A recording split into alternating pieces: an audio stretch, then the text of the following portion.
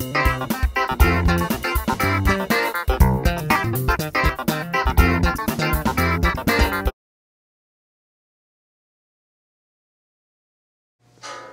welcome to another iTap production at Aptos High School. Today we're going to teach you how to hook up a projector and a laptop through a dot cam. Let's get started. So the first thing you're going to want to make sure is that all three of your devices have power. So get each of the power cables, like the projector power cable, and plug that in to your outlet, and then on to the side of your projector. And then you're also going to want to take the laptop power cable and plug this in as well.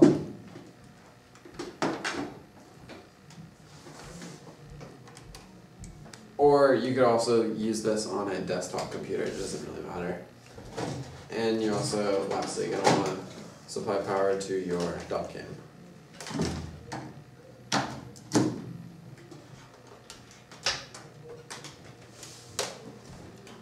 On to the back side.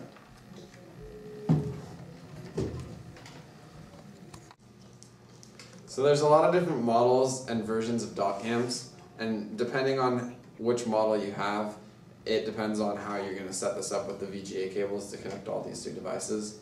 So with this specific model that we have our output on the back and our input is on the side of the camera. And so we're going to take our first VGA cable, and your first step, no matter what, is going to be plugging into the laptop.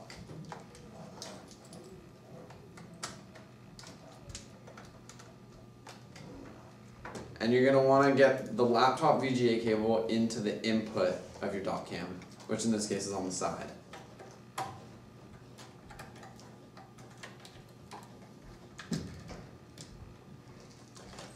Now we're going to take our second VGA cable and we're going to plug it in from the output on the back of this dot cam.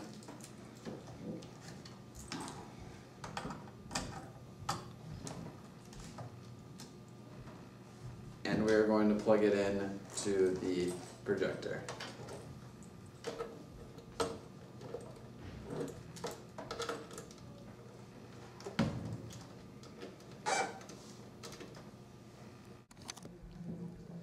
So if you leave the cords exactly like this, you'll never need to unplug or replug the cords, but you need to make sure that your dot cam is on at all times.